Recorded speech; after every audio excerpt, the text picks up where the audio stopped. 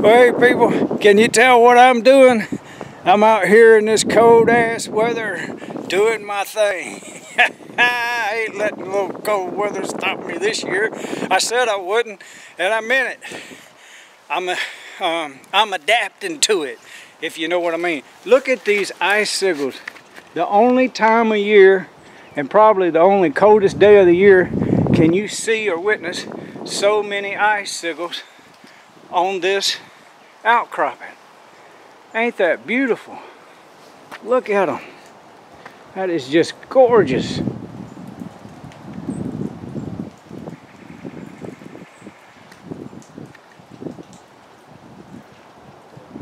Look at them. Wow.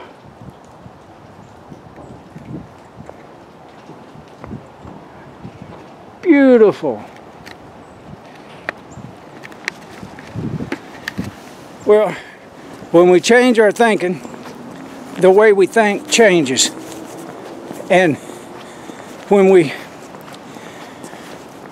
use our thinking to start creating our reality, things get better. Our mind becomes calmer, and we actually take on the attributes that we want to be. In my life, I want to be healthy, young, and getting younger every day, healthier every day. I speak it to my atoms, my cells. It's my mantra. Look at this German Shepherd. Can I film your dog? Can I film your dog? I don't want to film myself getting mauled by him.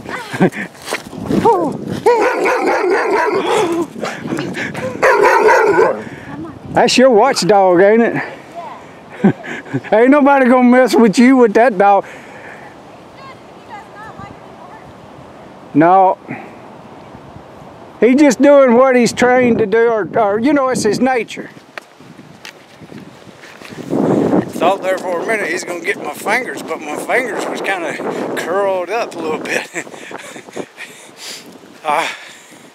I'm telling you, like I was saying, our thoughts are powerful.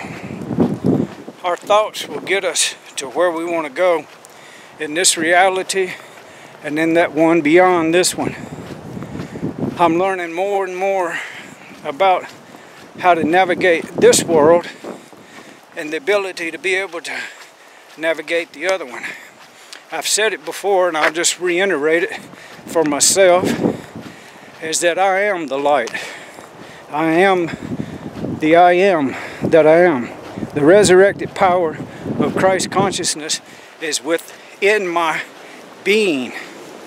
I am that more than I am a body named Buddy with a story about Buddy's life in this time continuum reality, which is as much of an illusion as a dream that you wake up out of and you go, wow, that was just a dream.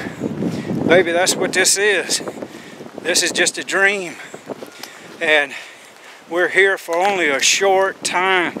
I wish I'd have caught on to this when I was 8 years old.